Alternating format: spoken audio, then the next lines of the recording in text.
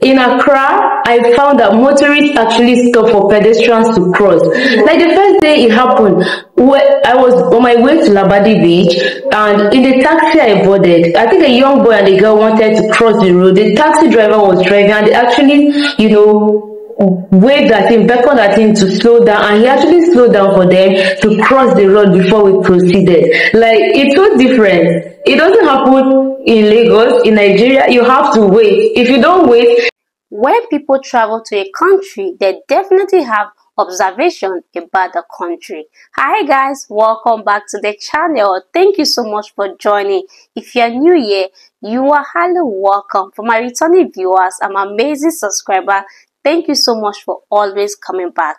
This Nigerian lady came to Ghana and shared her observation about the country Ghana. When I got here, right from the airport, it was one pleasant experience to the other until now that I'm here even speaking with you guys. So today I want to share with you guys my observations about Ghana and how much I've been impressed by Ghana so far. So obviously the first thing I noticed when I got to Ghana was the population. Coming from a country that has a very large population and sometimes seems so overwhelming and chaotic, coming to Ghana was a pleasant experience. I got here and I noticed that it's not as populated, it's not as crowded as it is, in Lagos where I live, in Nigeria generally. So I was pleasantly, impressed by what I saw. And moving around is so easy. You're able to get things done in real time without having to really, spend much time in traffic or just the hassle of moving from one place to the other. It's so easy and quite seamless moving about. So that's one thing I observed about Ghana. The population is less and it's more easy to move about and just interact and get things done here, especially in Accra, where I've been staying ever since I came to Ghana. The next thing I noticed about Ghana is the transportation system, the public transportation system. They have these beautiful, cute, small taxis that move around. They're all over the streets. It's easy for you to get about when you want to go anywhere. Bikes are not found on the street. I think it's illegal for bikes to move, so taxis are readily available. They also have the trotro, that is the buses, what Lagosians call downfall. So here we have the trotro, and they are plying the routes to different locations, so it's easy to also move about from one location to the other. And there's less drama with using the trotros. Like when you get in there, the trotros are clean, the conductors are pleasant. It's not as dramatic as it gets when you enter a public bus in Nigeria, especially in Lagos. So it's just gentle. Even when they are calling passengers on the road, it's not noisy. Just calm. You go in there, you sit down, clean, you pay your fare. There's nothing like, oh, your change, I don't get change, all those things that they keep telling you when you enter bus. So it's just so gentle and everything, guys. I love it.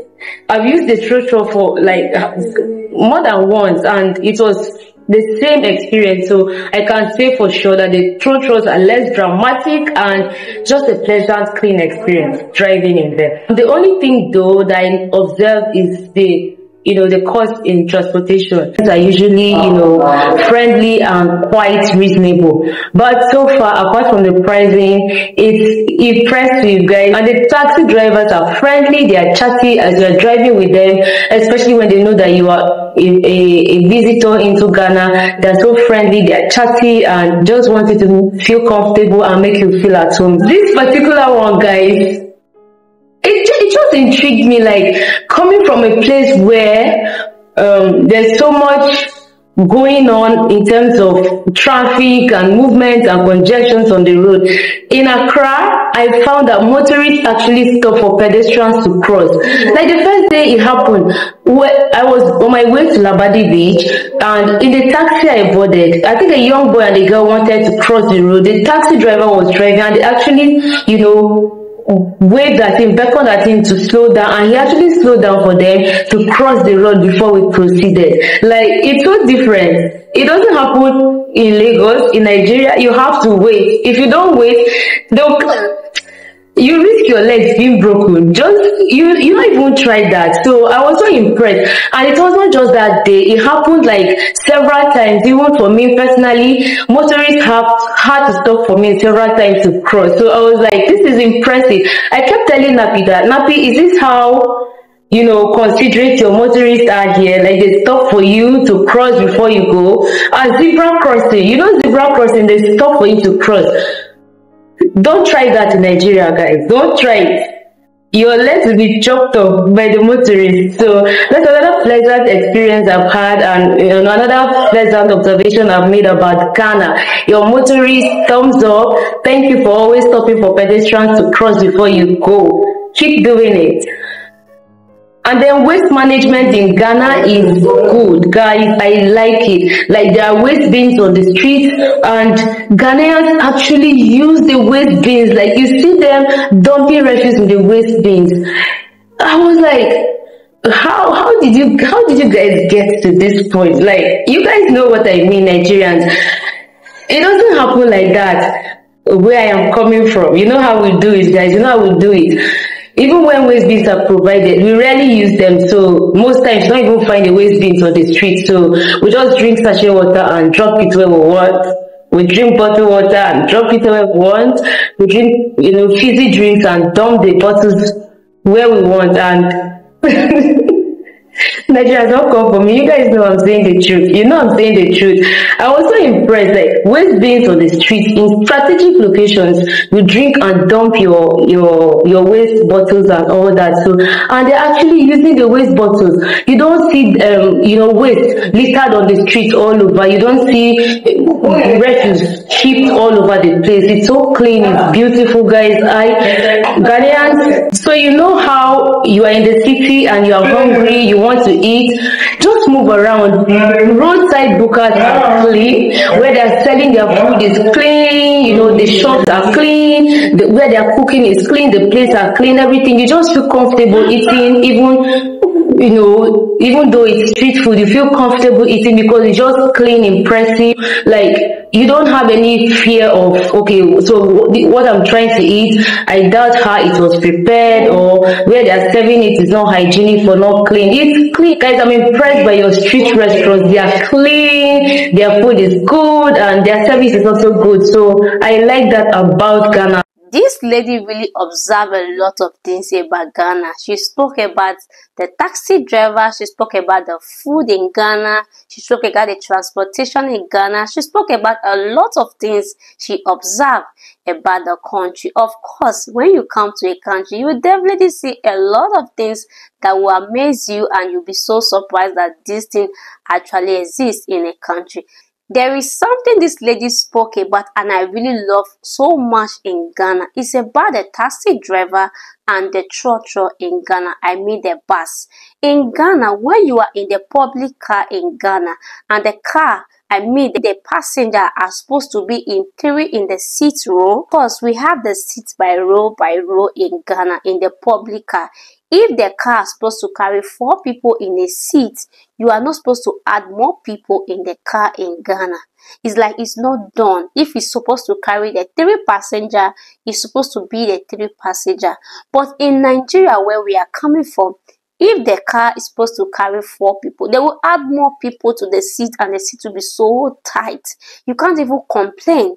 So sometimes, like when I enter the trotro car in Ghana, I ask the mates, like I have conversation with them, that why do they not add more people to the seat? Even though the seat is not tight, why can't they add more people to the seat? When I have the conversation with the mates, I ask him, why is it not done like that? So the mate told me that when they try that and the police able to cut you, like the money you are going to pay is more than the money you are going to work for the whole day.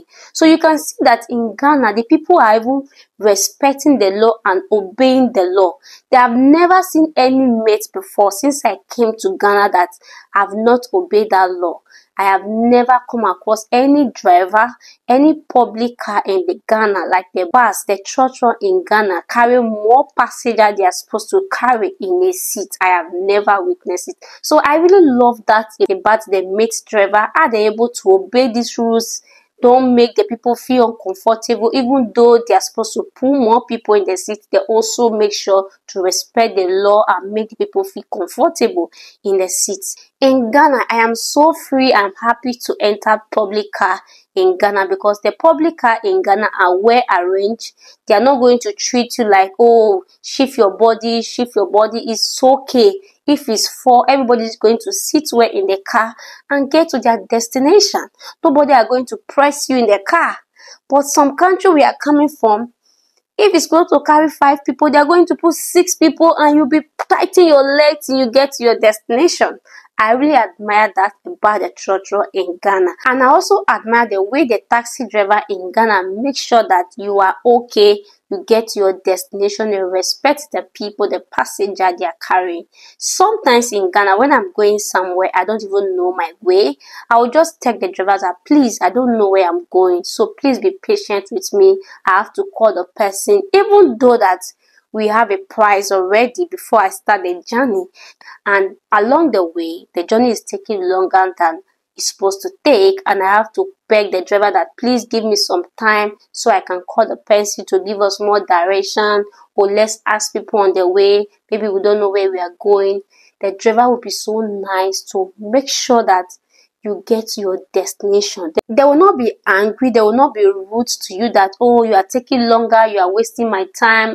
Like, they will not be so violent like, oh, time is money, those kind of things. No, they will make sure they get to your destination. You are the person that will know that, oh, this person actually wastes a lot of time because of me. I have to just at least appreciate the person to add some money to the money. With your own mind, you just have to do it because you know that indeed the driver deserves more than what you are supposed to give to him. So they will not be violent in the car. They're not going to be like pressure. So I love the way the drivers really behave to the people they are carrying. They treat them nice, they respect them.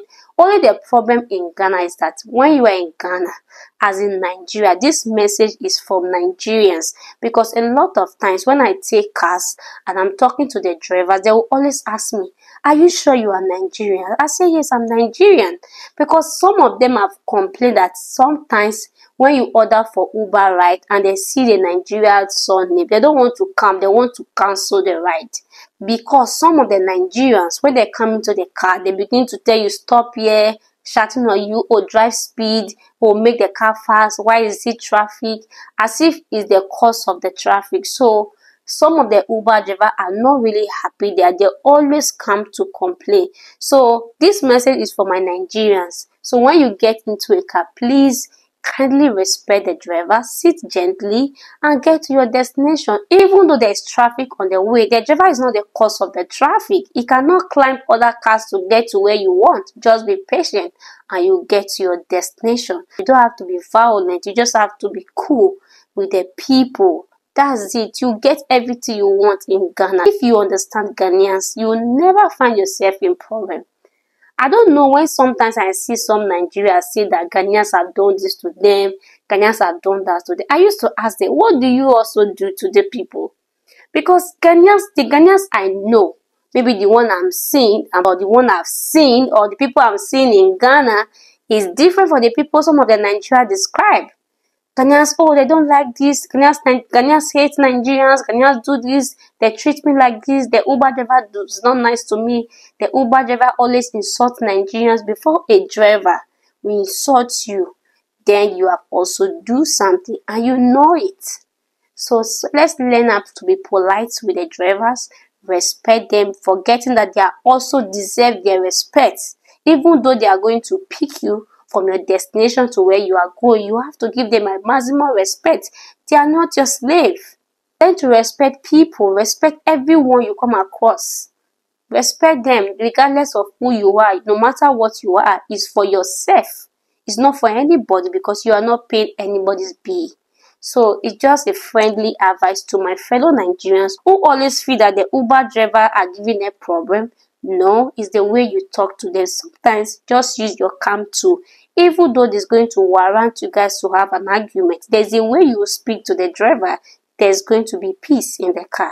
So that is just what it is. Just be kind and enjoy your stay in Ghana, because you see, Ghana is a beautiful country and they have wonderful people in the country. So please, if you have not liked the video, do me well by hitting the like button, and don't forget to subscribe to the channel, turn your notification bell so whenever I drop a new video, you will be the first to be notified. Drop your comment below of what you think of the video. Share with a friend who would love to watch this video with you, and I will see you in my next video. Bye for now and stay blessed.